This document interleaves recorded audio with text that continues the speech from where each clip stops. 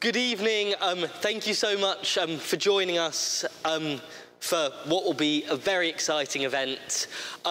We're welcoming tonight a man who is very familiar to all of you from your screens on BBC News. We'll be seeing a lot more of him in the run-up to the general election held later this year.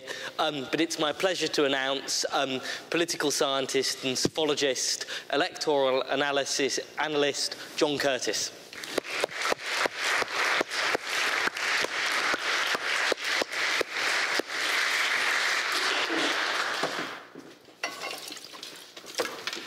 So much. Professor Curtice, thank you so much for joining us this evening. No, it's always nice to be here. So I just wanted to start off beginning this interview by talking about the start of your career. Yeah. And it's been an extraordinary career. Things always look much more extraordinary in reverse than they do going forward, anyway. And I just wanted to kind of start off at your time at Nuffield College. Sure.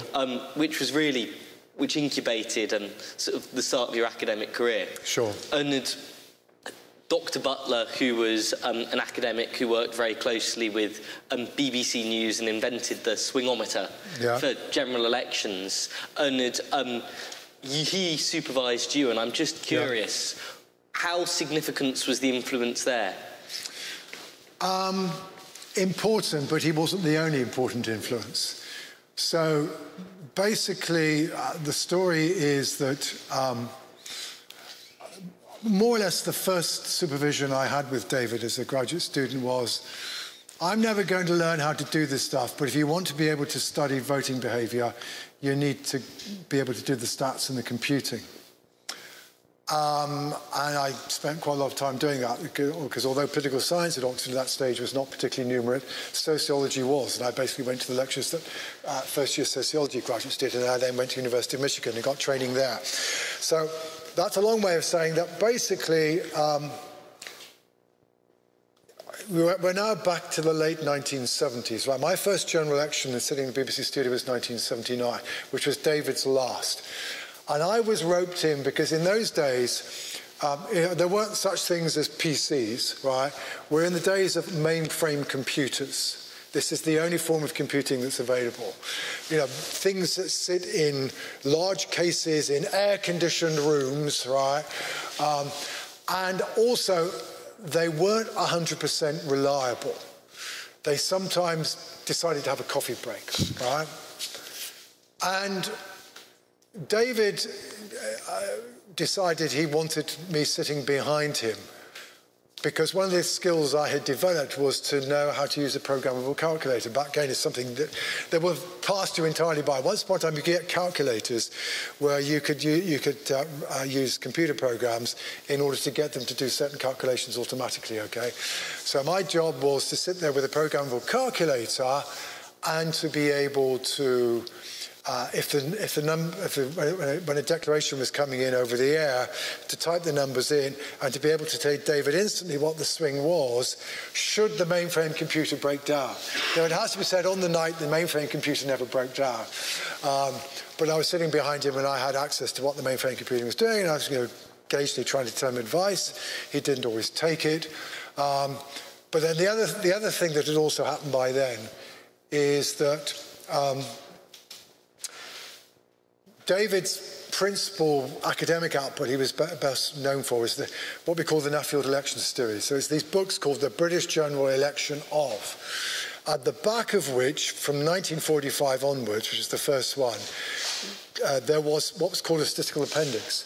Indeed, it was David who wrote the first statistical appendices, and he wrote the statistical appendices until 1964, when another graduate student of his, at that stage at Nuffield, called Michael Steed, took on the task.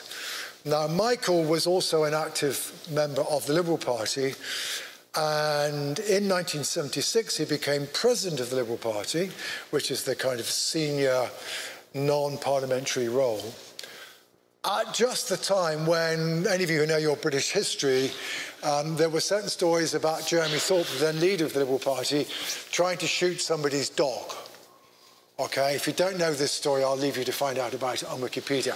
Okay, and in the end, Thorpe was forced to resign, and there was a court case where basically Thorpe was accused of attempted murder, but he wasn't convicted. And so Michael had said to David, I'm not going to be able to do the statistical appendix on my own anymore. So I was at that stage, well, will you work with Michael? Okay. So that, in a sense, is the reason, therefore, why then David drags me into the studio and with the programme skills. But the other thing you have to know about Michael Steed, apart from being an active Liberal, he was also a telly-don. And in particular, he was the Economist psephologist, anonymous, of course, because the Economist doesn't tell you who's authored anything. So Michael got me into the Economist and started writing for them. And also, then, of course, a couple of years later, the Liberal SDP alliance starts to emerge. And Michael, being both politically interested and media savvy, we go off and he and I, we write up an analysis, and we come up with a proposal as to how the Liberals and the SDP could allocate the seats between them, because they had to come to an electoral pact. That results in my first Newsnight interview, because we then, this research we do gets on air. So it's not just David as a supervisor drags me into an election studio, but Michael, as the first person with whom I collaborate with academically, is also media savvy, and we start working on things that also attract media interest, right? And then there is a third person who's part of this story. So the person who used the mainframe computer at the BBC and did the forecasting for the BBC was a guy called Clive Payne, who was a computer scientist by training, who was also at Nuffield. And basically in 1981, when the first portable computers emerged, it was called a Research Machines 380Z, which came out of Oxford. You had to program it in BASIC. But we said to the BBC, if you collect all the results for the Greater London Council, we will put them into this Research Machines 380Z and we'll calculate for you change of vote share, swing, and whatever interesting patterns emerge. So we then start doing local elections for the BBC in 1981. We then also do it in 1982. And then we say Clive says to the BBC, you know what? If we set up a link from the television studio to the Oxford University computer, which, by the way, was a 300 bits per second connection down an acoustic coupler. An acoustic coupler is where you've got an ordinary telephone and you shoved it into this other end, and it then made you a connection, right? Okay, this is all ancient computing. Then Curtice will sit in the studio, because by this stage David has been moved onto the radio programme. We will get him, and he will do analysis of the results as they come in and give you the storylines that emerge, right? And that's how we then did that in 1983. And then I just have basically survived as part of the BBC local European general election, but for most of the time just sitting in the studio on the production side. So I am unusual, and I've got a lot of experience of the production side of television, which I think is much more interesting, it's a much more powerful position. And it's only more recently that it's then also become a front of house role as well. So basically there are three people who are responsible for my, in a sense, the television career on which I accidentally embarked between about 1979 and 1983. Right, it's fascinating to hear about the start of your career. But the other thing, of course, once you say about it straight away is no HR policies. Nobody said, oh, there should be a competition here for this post, all right? It was, oh, we know this young chap, right? We'll give him a job. Not quite correct for today's recruitment practices, but there we go. And it's fascinating to hear about that particular time in psephology and electoral analysis. But jumping to the present, sure. In a recent interview, I think it was with The Telegraph, yeah. You were asked, do you think we've got the weakest crop of mainstream political leaders at the minute, in reference to Rishi Sunak, Keir Starmer and Ed Davey. Yeah, and Humza Yousaf, yeah. And Humza Yousaf, and you said probably yes. Yeah.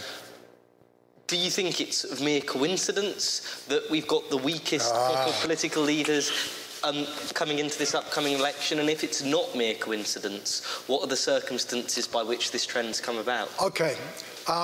So basically the criterion I am using is the rhetorical quality of politicians and their ability to both craft an effective speech but also to deliver it well.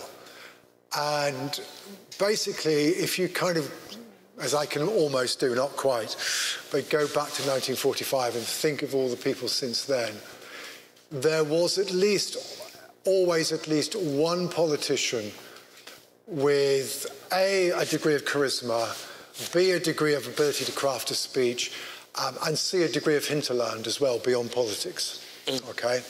What do you mean by or as I would put it slightly differently, there was at least always Jeremy Thorpe, who, which, you know, whatever in the end his limitations, was a highly charismatic politician, right?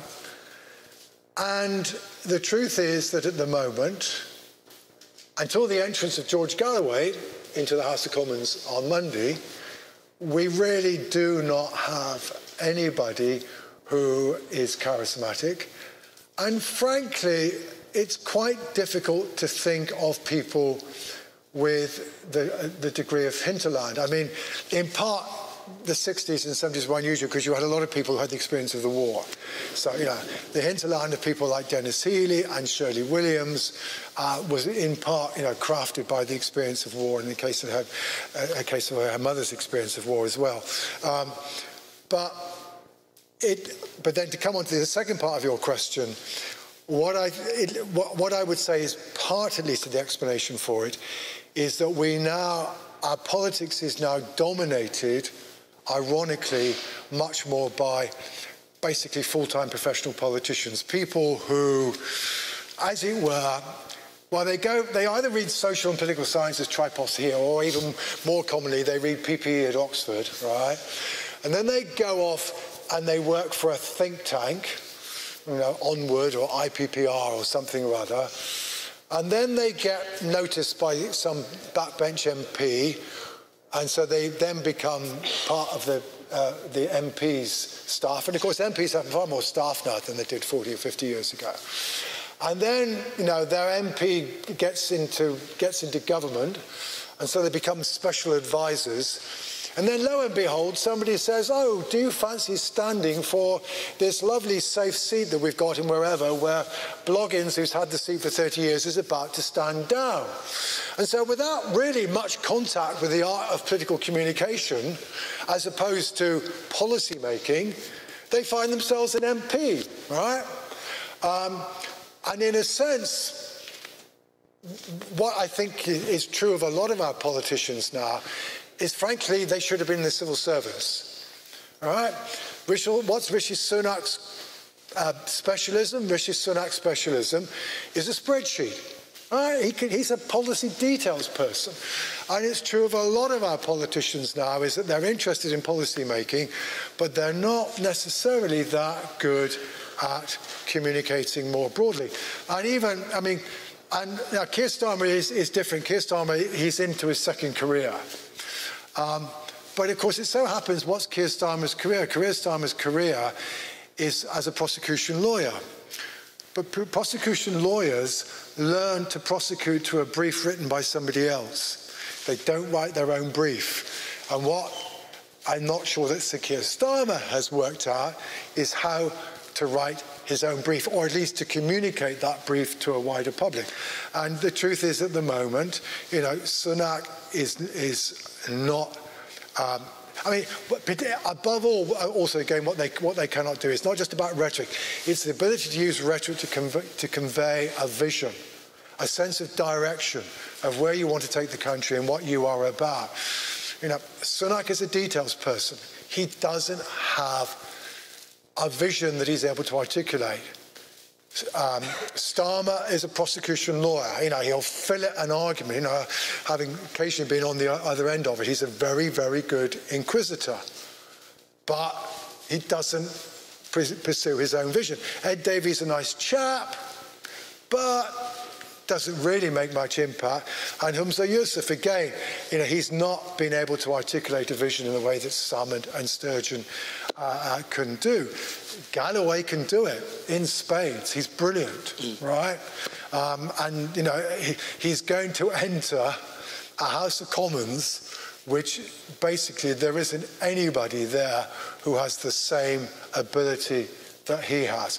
I mean, the person who perhaps may end up coming closest is Wes Streeting. I mean, Streeting is impressive and does have some of these qualities, but of course we've yet to see him at his best. And he does have a bit of a backstory to tell, but there are very, very few of them.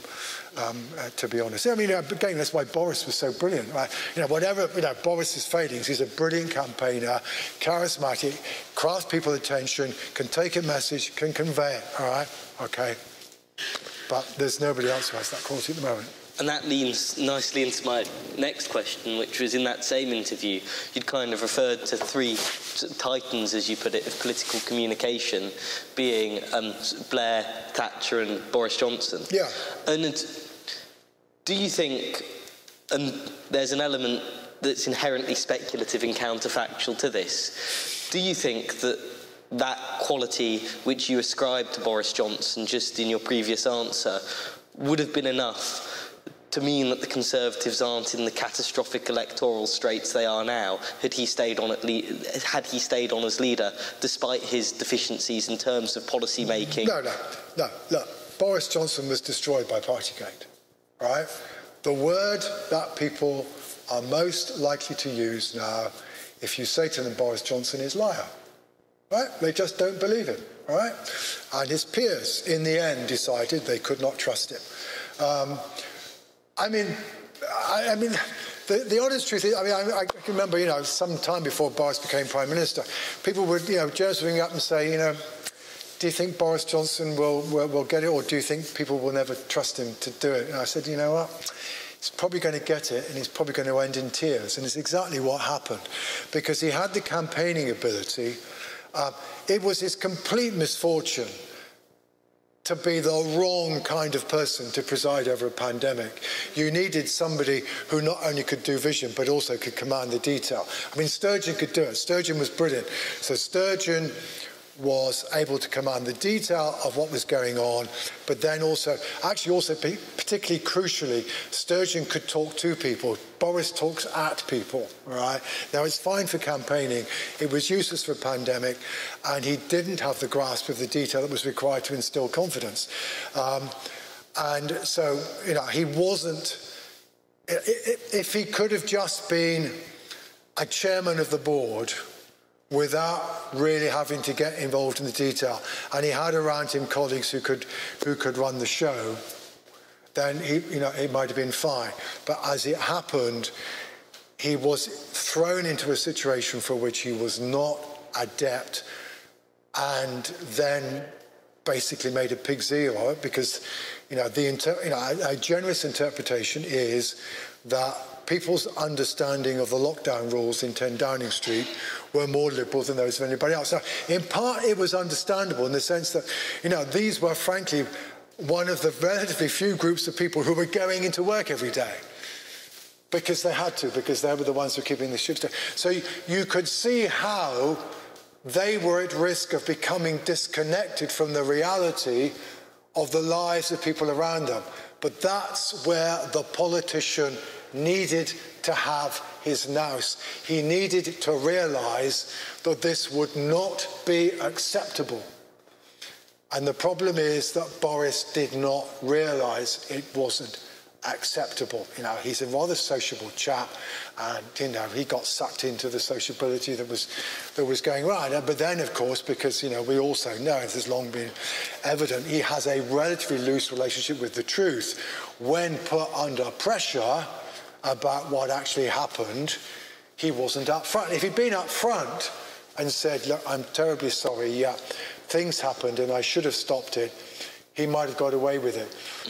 But of course, in the end, above all, in the end, it was Partygate provided the backdrop. But the one thing above all you do not do is you do not lie to your colleagues about what you knew about the back history of a deputy chief whip. That's a very, very Westminster perspective.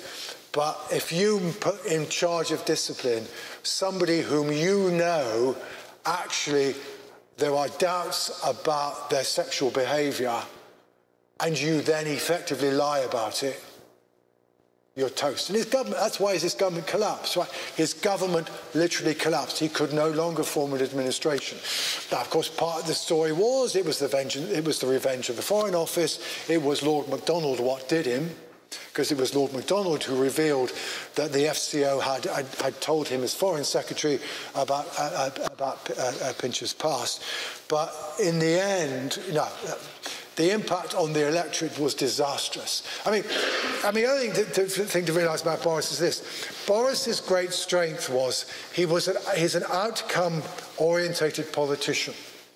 And in a sense, during the pandemic for a while, that bit worked because nobody really cared about how the PPE was acquired so long as the PPE was acquired, which is why that story has never really got that far.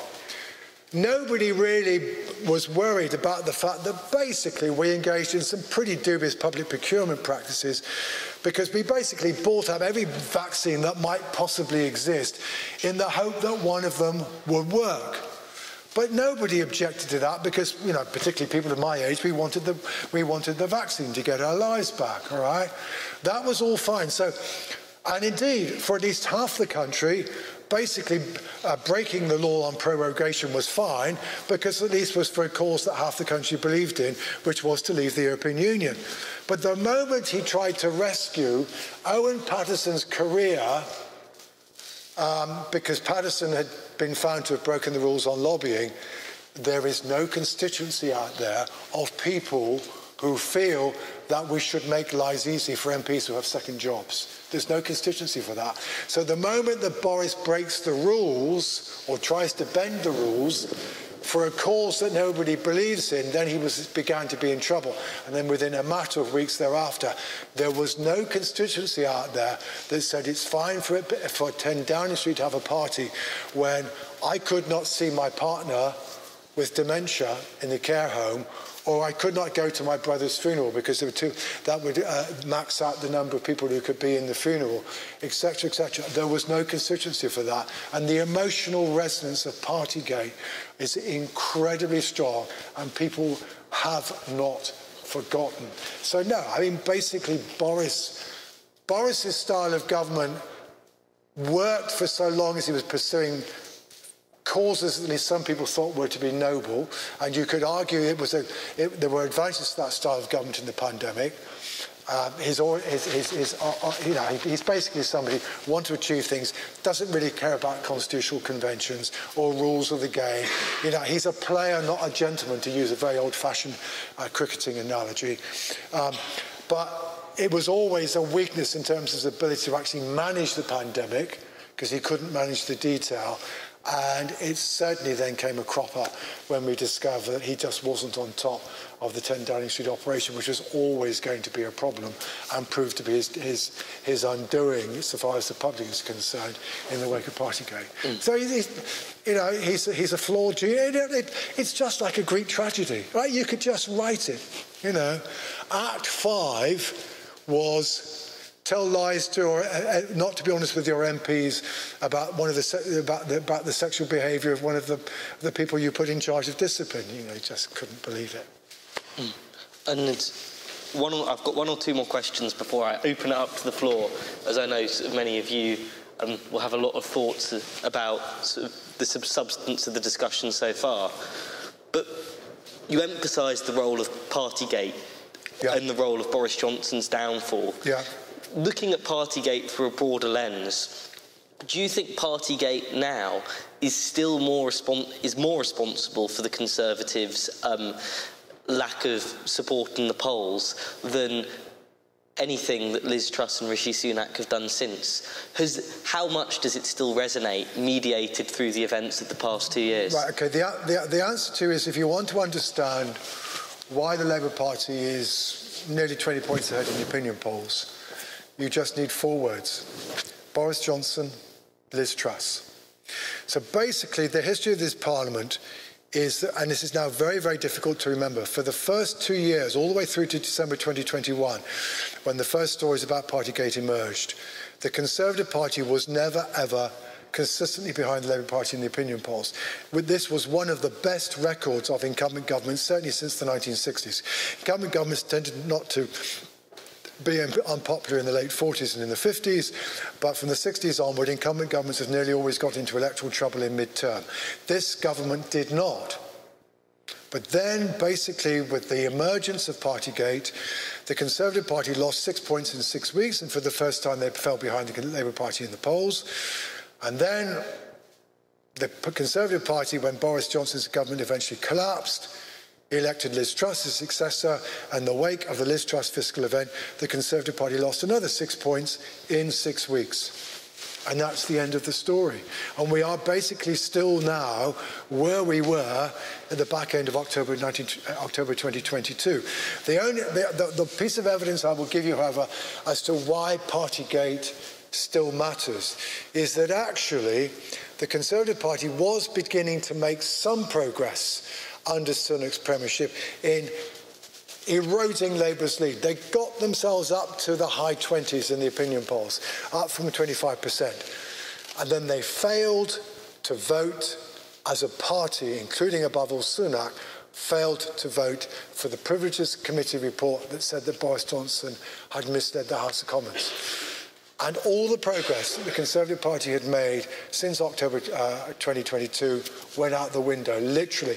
You can put exactly the day on which the House of Commons had its vote, support for the Conservative Party fell back again. So they failed to... So, of course, the problem is the difference between the perspective of the party and the perspective of the broader electorate. There are still people inside the Conservative Party who think Boris Johnson is manna from heaven, but that's not the view of the electorate. Sunak really, seriously, badly needed to create clear blue water between him and Boris. He failed to do so, and he's still paying the price. Mm. And a lot of food for thought as we move to our audience questions. So, yes, just there. How is the... how likely do you think Labour's current poll lead is to reflect the actual election outcome, particularly given the number of undecided voters?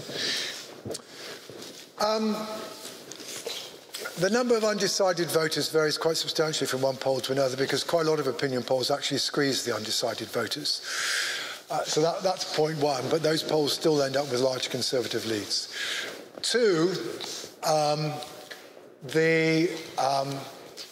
it's quite difficult to compare the position with the past because virtually nobody's polling in the same way as they did before. But you can do the comparison for Ipsos back to 2010, and basically before the 2010 election, it was true that 2005 Labour voters were rather more likely to say don't know than were 2005 Conservative voters, and the gap between them is more or less the same as the gap at present in Ipsos's polls in the level of don't knows between 2019 Conservative voters and 2019 Labour voters. The don't knows did not rescue the Labour Party in 2010. Third point I would make is this, is the don't knows are a symptom, they're not necessarily a remedy.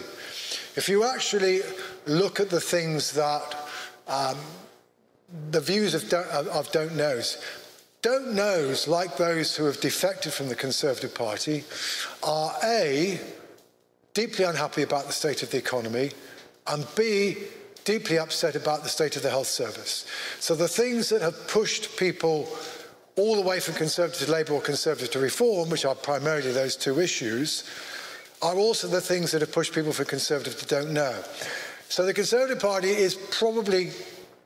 The don't knows are probably the group who are most likely to go back, but they're not going to go back automatically. They're going to have to be won over because they have the same grumbles as those people who've gone all the way to another party. And the last point I would make is this. I well remember between 2010 and 2015, the Liberal Democrats saying, it's all right, it doesn't matter. A lot of our folks saying, don't know, they'll come back. They didn't. So the don't knows, if they're going to come back, they're the group who are most likely to come back. They're not guaranteed to come back. They will have to be won over. Otherwise, enough of them will go wandering off to other parties or just stay at home, because I expect we're going to have a low turnout in the general election, that it won't risk the Conservative Party. There's no guarantee that things will narrow. Sometimes they do, sometimes they don't. They did narrow before. I mean, the analogy we're all looking at now is 92 to 97. They didn't narrow between now and the calling of the election in 1997. They did narrow during the election campaign, but only because the Liberal Democrats took votes off Labour. The Conservative vote increased by 1 point in the election campaign of 1997. So there is no guarantee that there will be a Conservative recovery. They will have to make progress. And the problem they face is that they have so far, I mean, actually now, if you take the average of the polls the month just gone, they're actually in a slightly worse position than they were after the Liz Truss fiscal event. They slipped to 24%. And basically, Sunak has failed to make any significant progress in eroding or erasing the memory of Liz Truss, and time is beginning to run out. So maybe things will get better, but things are beginning to get a bit desperate.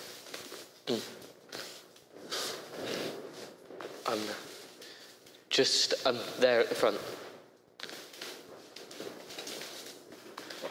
Thank you. So linking literally just onto that question, if we don't see Labour, recovering the economy and recovering the NHS, do you think we could see the undecided voters perhaps go to Reform UK in 2029, and do you think they could possibly win a decent share of seats in 2029? A very good question. I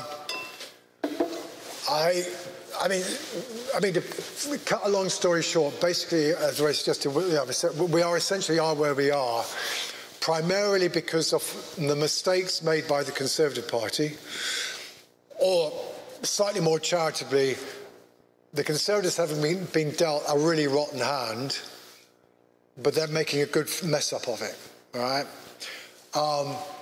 It's relatively little to do with Keir Starmer. I mean, with the exception of the Labour Party now being regarded as much more moderate than it was under Corbyn, but most of the other objectives that Keir Starmer set out for his party have not been achieved. It's not reconnected with the working class. It's only had marginal impact in terms of reconnecting with Leave voters, etc., etc.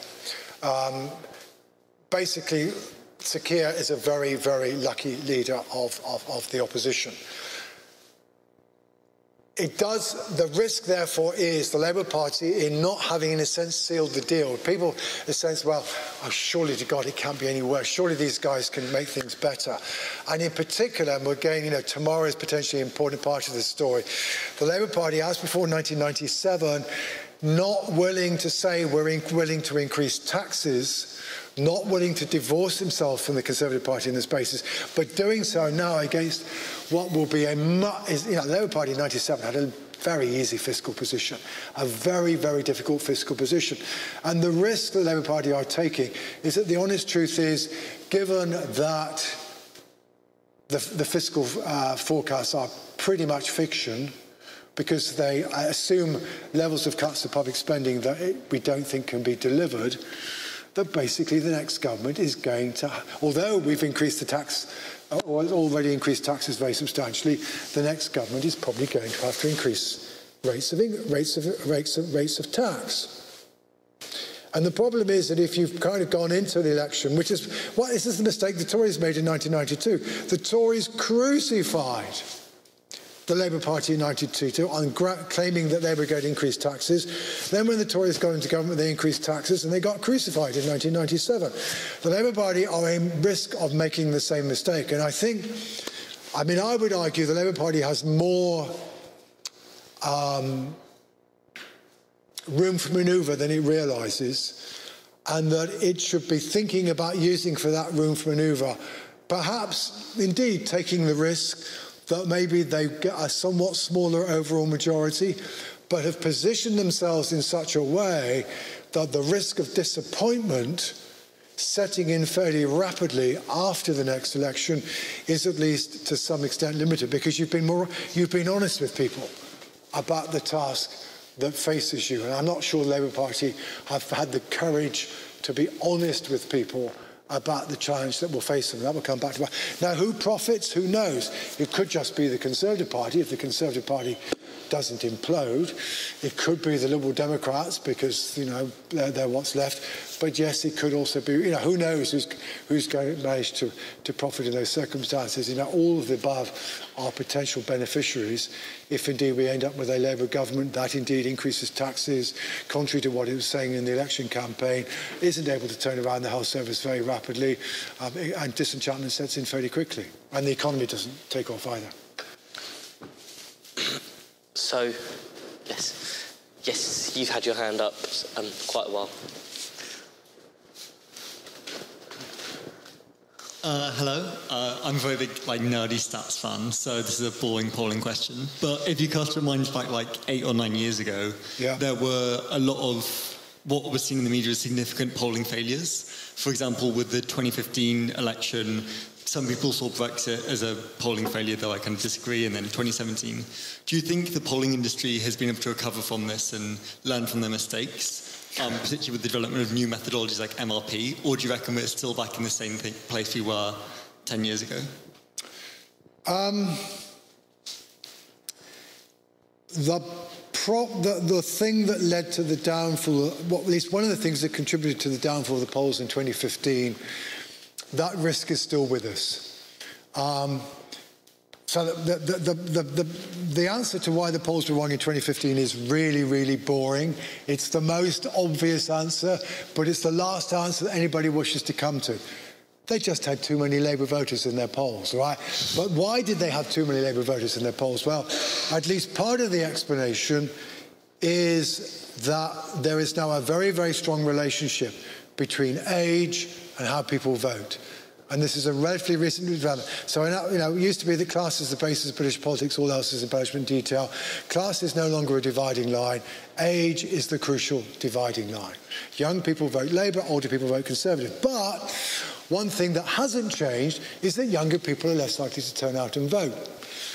And one thing that polls find it more difficult to do is to get people who aren't going to vote to participate in their polls. Now, you might think that doesn't matter because you're only interested in the people who are going to vote. But the trouble is, if you then weight your data so that what you've got is the proportion of young people in your sample are the proportion of people who are in the electorate, the people you've interviewed are indeed young people who go out to the polls and vote Labour.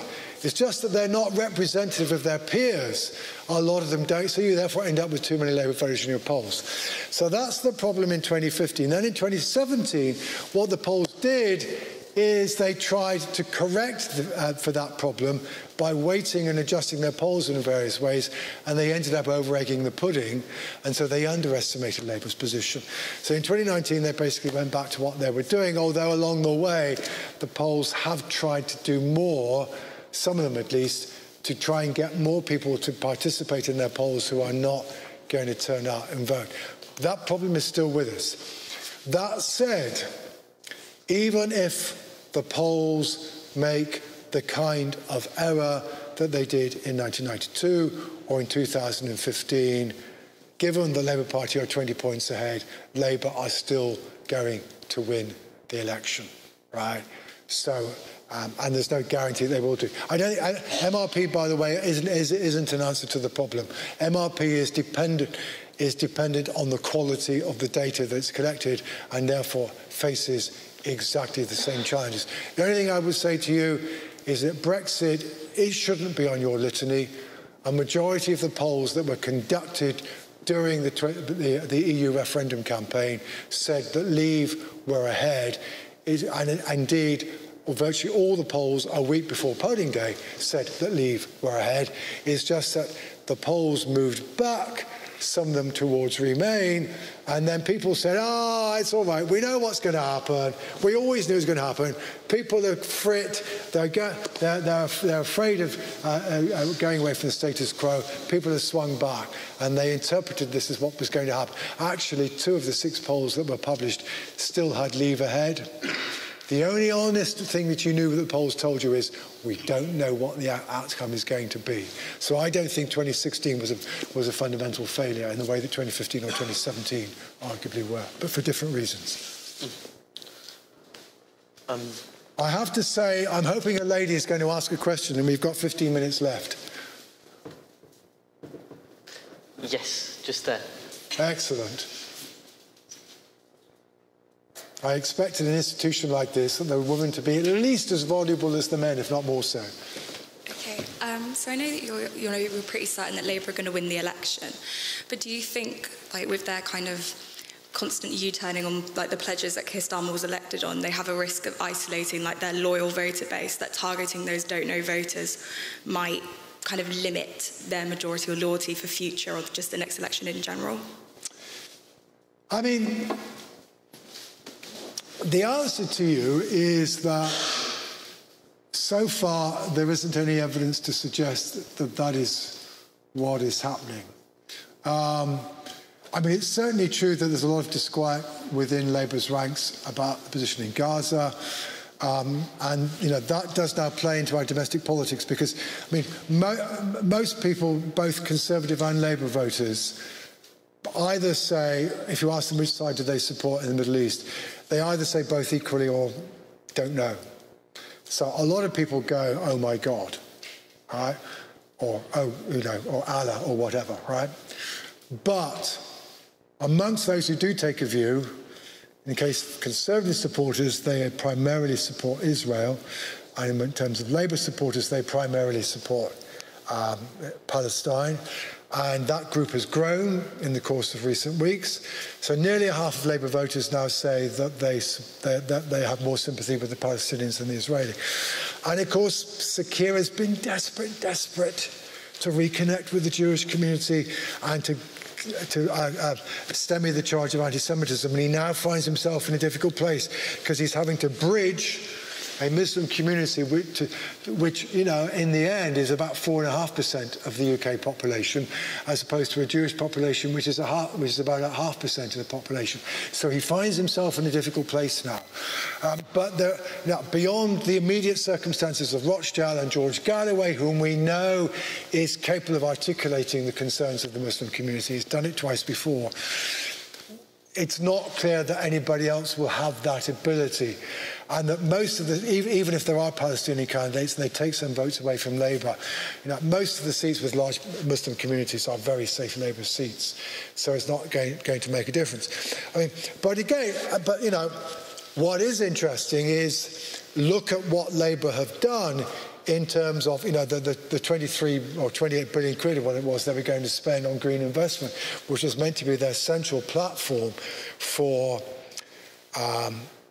promoting the economy. Now, there was a weakness in that. The weakness in that is they still hadn't worked out half of what they were going to spend half the money on. So it was a bit half-baked. But what have they cut? They have cut home insulation. What is the most popular net zero policy? It is to subsidise the ability of all of us to insulate our homes. And so again, thinking in longer run beyond the election, they have ditched a policy that might actually help to make net zero, which again, fundamental existential challenge that will face the next government, and the next government, you know, may be in charge until almost 2030, by which time we need to have got our emissions, you know, seriously down. It's just junk. The one thing that might help to take the electorate with it on this issue. So, you can see, and, equally also, more broadly behind all of that, one of the ways in which, public expenditure is meant to be got down at the moment is by cutting public sector investment. It's not obvious that this is the answer to an economy that is struggling with low productivity, and which is also needs to adapt the character of the economy away from carbon to a non-carbon economy. So, you can certainly see again is that thinking ahead of what are the challenges you're going to face in government. That's where I think where Labour are not necessarily thinking ahead, as I suggested earlier, as opposed to, is it going to make a difference now? I mean, to be honest, at the moment at least, we are talking about an electorate which is deeply pessimistic, deeply disenchanted with the state of the public services, and just hoping that somebody can fix it. But not necessarily convinced that Labour can fix it, but at the moment at least Labour is the stick that they can use to beat the incumbent government. That's roughly where we're at. And that isn't a terribly stable foundation for a long-term government popularity. Just there.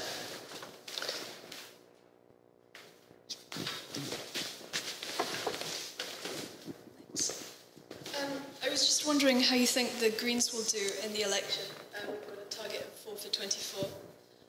We're often squeezed during generals, especially compared to locals, and do you think our performance will be hampered by the fact that we're underrepresented on radio and TV, especially compared to smaller parties or similar-sized parties like Reform? Yeah, I noticed last night that our news night, which I only watched briefly because I was on the sleeper and wanted to go to sleep, that Reform were present in the panel of politicians and the Greens were not. Now, if you take current polling position, you can. If you take representation inside the House of Commons, you can argue. I mean, so it depends. I think you have to decide whether the glass is half full or half empty. Greens are running consistently at about 5 or 6%. That is their best consistent polling average in any previous parliament. Clearly you have worked out that you need to be able to focus on particular places. So it's Suffolk. There's now a bit of strength. There's Bristol, where there's long been a bit of strength. On the other hand, you've got to try to hang on to Caroline Lucas's seat, and that won't be straightforward. So I think there is a risk that the Green Party might put in its best performance in terms of votes, but not necessarily get any representation. I assume the Greens, there's going to be no deals this time like there were in 2019. So it'll be interesting to see whether the Greens actually manage to fight every seat or not, which they've never quite managed to do before, at least south of the border. You're right, the risk is that they will get squeezed by Labour, which is where at least some of, insofar as Labour are losing votes, where they've lost votes too. And equally, whether the Conservative Party will squeeze Reform when push comes to shove is the other issue. Yeah, that's the challenge. On the other hand, concern about climate change is relatively high. Now, it's also true that lots of people are concerned about the personal cost of climate change, and there is, in a sense, there's a debate that we're still not really having about who pays for climate change. Do we make it a collective cost or do we make it an individual cost? And we've not really had a debate. I'm not sure where the Greens stand on that. If I were the Greens, I would be arguing that basically the state should be taking on a significant part of the burden, quote unquote, because if you can persuade people that you can regulate industry, regulate the market, change the infrastructure so that people and will make it possible for them to get the heat pump and to improve their insulation, then I think you're potentially onto a winner. But that's the way in which you've got to approach it. You're going to have to make it acceptable to people. It's not the hair shirt, oh my God, we've got to change it. We've got to change the character of our lives because of the carbon economy. It's a question of, for most people, they'll buy into a net zero economy if it means they can still more or less do what they currently do. Or to put it slightly differently, could please somebody change how the things that we consume are produced so that we can be virtuous? That's the challenge, because that's where basically the public are at. Yes, just there. You've had your hand up a while. I thought I'd just ask a question about the United States, if that's okay. Because you can try. I don't claim to be an expert on the US, but there's a lot of controversy about the polling in the US at the moment. Obviously, for the first time in 8 years, Trump has a consistent national poll lead of about 2 points, about 4 or 5 points in the key states of Pennsylvania, Michigan, Wisconsin. Sure.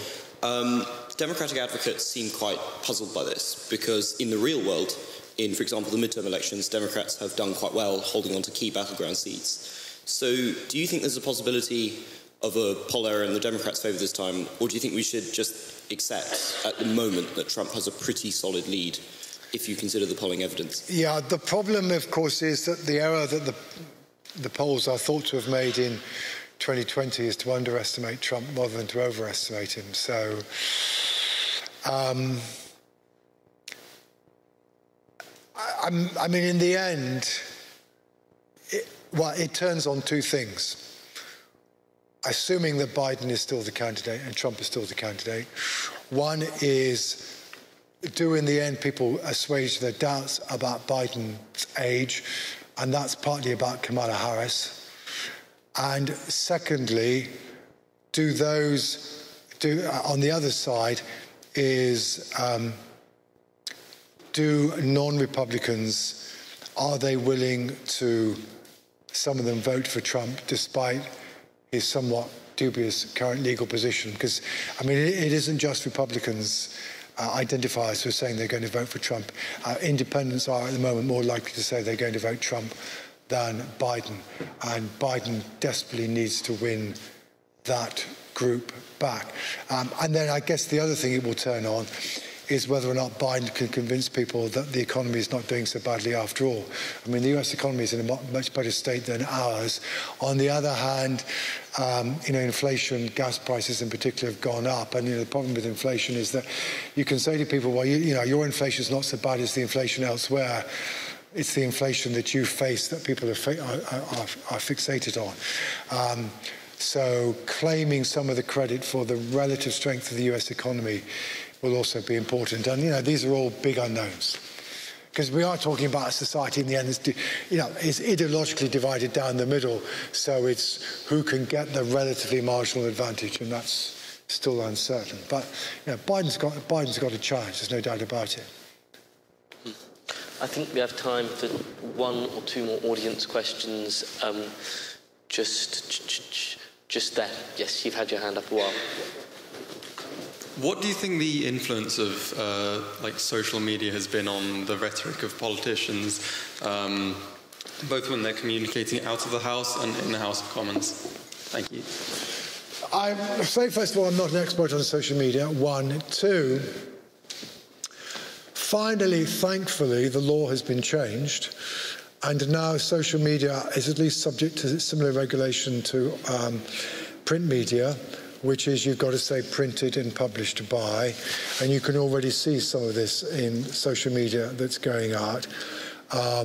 Now, of course, it can still be possible for people to claim things that are printed and published by people, but then at least you are committing a criminal offence if you can ever find out who was responsible for the bot that did it. Otherwise, I would say, I mean, when I did research in this area, which is quite a while ago, basically, the evidence was social media is quite good for mobilizing your base, but not necessarily particularly good at persuading people.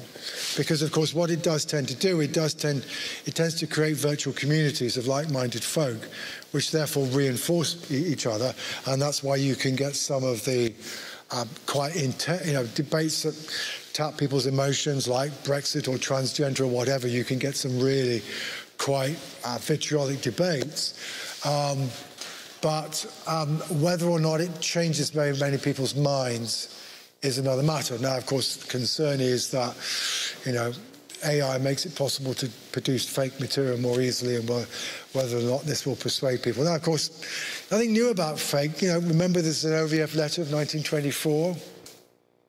It's just it provides another way of engaging in old tricks. And, you know, I mean, you know, those Liberal Democrat famous leaflets are saying only the Liberal Democrats can win here, with bar charts that, shall we say, you know, tend to defy the law of graphics. Misinformation is not new in our democracy. It's just that we, you know, it just takes on a new dimension. But whether we're more exposed, I mean, in part my view tends to be what's true about what we now see on social media are the lies and misinformation that were always told but one to another in the ducking pond, right? I mean, don't come away to the idea that before social media there was a virtuous electorate out there that was nice to politicians and said, oh, that nice chap Howard Wilson, or that lovely Edward Heath, aren't they fantastic? No, they said, you know, Howard Wilson is a charlatan and Edward Heath is trying to screw the miners. All right? They weren't necessarily, but the point is you didn't have the digital trace. You couldn't see this being said. Now we have a digital trace and people go, oh my God, people express these politically incorrect views. And of course we've also become much more politically correct as a society. Therefore we go shock horror. Well, you know, once upon a time, as we still remember the signs outside flat, you know, no Irish, etc., etc.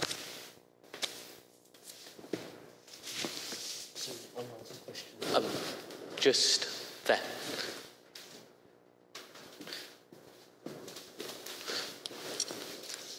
You suggested earlier that maybe Labour hasn't necessarily solved the long-term problems that came to fruition in 2019, and that obviously Keir Starmer's been very lucky. Yeah. And you also mentioned about Wes Streeting, you gave as an example someone who has a bit more vision. Yeah. Who else on the Labour front bench, or it doesn't have to be on the front bench, who else in the Labour Party do you think might be someone to watch for the future, someone who might be more successful? I've told you who to watch. It's Wes Streeting. Wes Streeting. Yeah, and it so happens that I happened to bump into a journalist this afternoon who completely independently articulated exactly the same view. Right? It's just, I mean, his weakness is he's not very strong in the union movement. He's got a lot of work to do in that direction. But he's the one person. I mean, he's a very, very impressive media performer. Much more impressive than any of his colleagues, including, by the way, Rachel Reeves. You know, I mean, Rachel's a clever economist, but she's not particularly effective certainly as an opposition spokesperson. Streeting, Streeting's one of those people. Criticism just goes off like water off a duck's back. He's just incredibly well-oiled speaker who can just always deflect anything with an effective response. Very, very good, and be very, very valuable in government. And I suppose to kind of round it off, and this is a question which I think is applied more narrowly to Labour, but brings in holistically a lot of what you're saying, is that it seems that from sort of Partygate to various bits of misinformation, that a lot of what determines voters' outcomes isn't necessarily ideological. Absolutely. Well, it depends. You see, right, the 2019 election was an election about ideology. 80% of the public voted for parties whose views about Brexit aligned with their own views about Brexit. And indeed, in the Scottish Parliament election of 2021, the figure is close to 90%. Around 90% of people voted for parties whose views on whether Scotland should or should not be an independent country aligned with their own views. The 2023-4 election is going to be what we call the trade of valence election. It's essentially driven by handling of the economy, handling of the health service, and the ethics and competence of leadership. Those are the issues. And I think what I was going to ask is kind of looking back to kind of Labour's past. Yeah. And do you think that this argument that Keir Starmer's adopted, that Labour needs to adopt the centre ground to win, do you think that that's sort of a fundamental tenet of British politics that, at least within kind of the contemporary or foreseeable British political future, remains immutable. Boris Johnson did not go for the centre ground, and he won handsomely. So could you see a more adept left-wing leader than Jeremy Corbyn, almost a Corbynite, someone with Wes Streeting's face, with Corbynite economics? Could they capture the country? But I mean, like, Jeremy Corbyn had two striking weaknesses. Weakness number one in 2019, and this is one of the great ironies. In 2019, Jeremy Corbyn was the last compromiser standing. This so-called ideologue was the one person who still wanted to bridge the Brexit divide. So he says, you can have a referendum trying to appeal to the Remain side, but I'm not going to tell you I will not ever give you a recommendation as to how to vote, trying to appeal to the Leave side. He was the one person left not taking sides. And it made him look weak and ineffective, right? That was his problem, right? Problem number two was that Corbyn was not able to make... So part of the Corbynites is that they thought that the ideology was about policy detail. And so they had lots of policy detail. Some of it, by the way, not so stupid as it seemed. So what do they want to do? They wanted to nationalise the railways. What have we done? We've effectively nationalised the railways. Oh, what was the other daft Corbyn idea? It was that we should make sure everybody has access to broadband. 3 months later, the government was handing out iPads to people who didn't have connections because of the lockdown. All right? Actually, quite a lot of what Corbyn talked about was sensible. But what he couldn't do is he couldn't make the whole greater than the sum of the parts. It's back to the vision thing. Corbyn could not give people a sense of what it was he was trying to do. And I remember the moment that it wasn't working. I remember Annalise Dodds was doing the week at Westminster, and I said, Annalise, what's the Labour Party? What's the Labour Party about in one word? What's the equivalent of take back control or get Brexit done? It was, we want to get better public services. And I knew at that moment they'd lost it. Right? They couldn't articulate the vision that underlay a set of policies that actually weren't that radical. But of course, Corbyn, and again, Corbyn, of course, I mean, Corbyn's other weakness is he didn't understand how people saw him. And so if you take, I mean, the first attempt of the Conservative Party to play to his image was, you remember, as soon as he became leader, he was, I don't know what it was, he was at some service rather, I think it was a remembrance, it wasn't Remembrance Day, but it was something similar, all right? And Corbyn, the cameras were on Corbyn, and, he clearly wasn't saying anything or singing anything or whatever it was, all right, okay. And he was attacked by Tory MPs.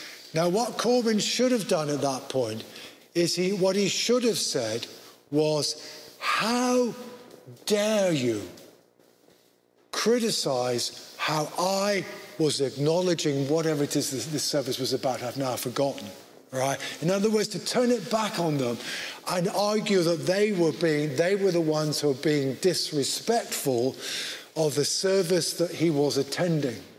But he wasn't clever enough to do that, right?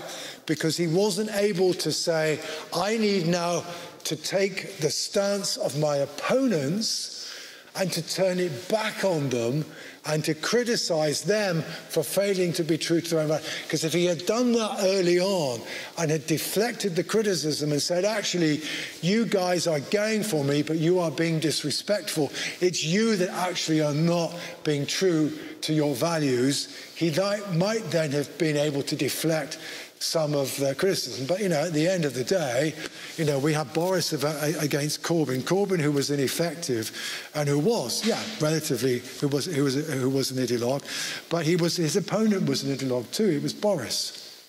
Though Boris' ideology, of course, was not traditional Tory. He was an ideologue on Brexit.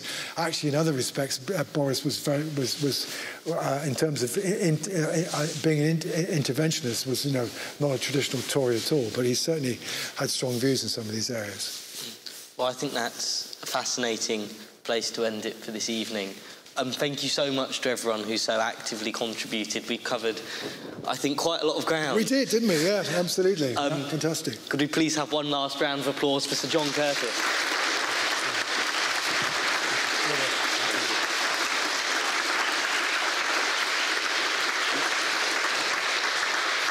Just as a brief reminder, we've got our debate on Thursday. This House believes modern technology will destroy liberal democracy. So please do come along for that. And we'll see you all soon. Thank you very much.